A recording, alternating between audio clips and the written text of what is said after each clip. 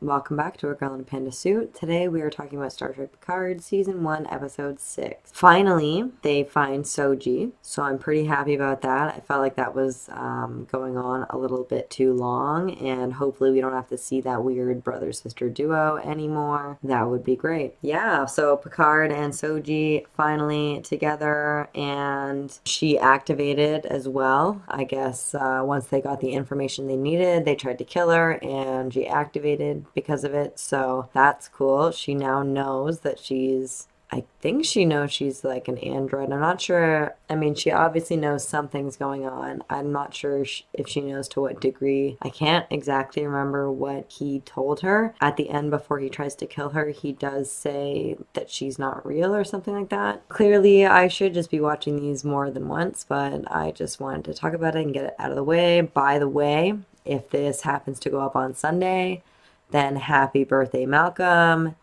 If it goes up on Monday, then happy belated birthday, Malcolm. I am sorry. I gotta go to bed. So let's get through this. It was a good episode. I'm glad that part of the story has moved forward. There were some things that I'm not sure how I feel about. I'm not sure how I feel about Agnes and Rios. Not sure how I feel about that. I don't know if it's because I know that Agnes killed Maddox. So I'm not sure if it's because of that bias. But I also feel like something's up with Rios and I can't quite figure out what it is. Some of you have pointed out that maybe the hologram theory is not correct, and I see your point. So I guess we'll just wait and see. I want to know more about him. I hope we learn more of his backstory and stuff like that. Raffi is having a hard time dealing with her backstory. That kind of sucks. Oh, thank you so much, by the way. Thank you. Thank you so much for sharing your theories with me. They're way more elaborate and better than anything I have even thought of yet, so thank you. I feel like we got a lot more kind of into the Borg stuff. Oh, I can't believe I didn't start with this. So Picard gets to meet up with Hugh again, which is pretty crazy, I think. It's kind of cool to have Picard have some sort of connection with the Borg once finally being on that cube,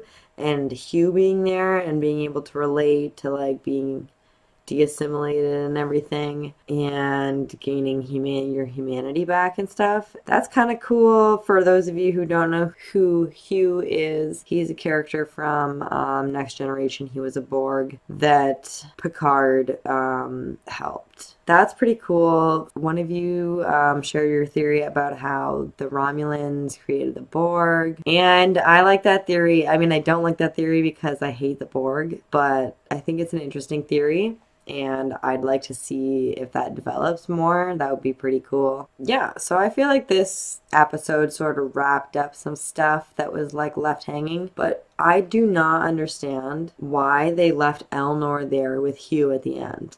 There was no reason for Elnor to stay behind. Obviously, this has to be leading up to some sort of and it leaves it on a cliffhanger. So it's not as if he just dies. It's not like he was just around for 2 episodes and dies. He's obviously gonna come back. Him and Hugh, hopefully, together. Maybe they'll both make it back to the ship at some point. Maybe they'll go back for them in the next episode. I don't know. But it doesn't make any sense why they couldn't have all left. They had more than enough time. It just didn't really make any sense. So hopefully they redeem themselves with something cool. And hopefully it has something to do with Elnor's pact. Maybe there's something that we're kind of missing about why he would have had to stay behind. Who knows? Hopefully, yeah, hopefully he makes it back. I really didn't get that, but whatever.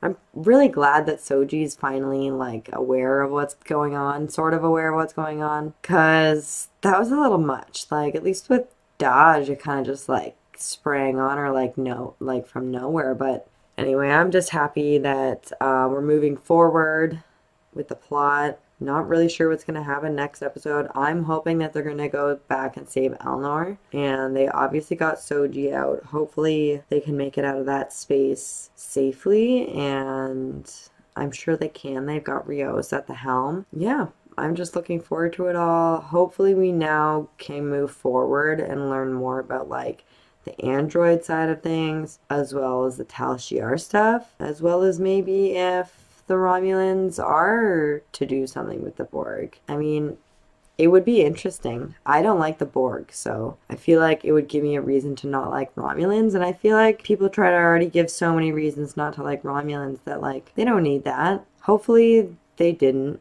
create the Borg, although I don't know. It's a good theory. I think it's probably one of the best working theories I've heard so far. I'm actually gonna now sign off from this video so that I can go look up more information about episodes that have aired so far and see what I might have missed. So thank you for watching today's video. If you liked it, please give this video a thumbs up. And if you want to, please subscribe to my channel somewhere down there. If you want to be notified of when I post new videos, hit that little bell icon as well. That's all I really have to say about today's episode. All in all, it was good and moved everything forward. I'm happy we're moving in the right direction, I think. And I'm looking forward to the next one. So thanks again for watching, and I guess just live long and prosper or something.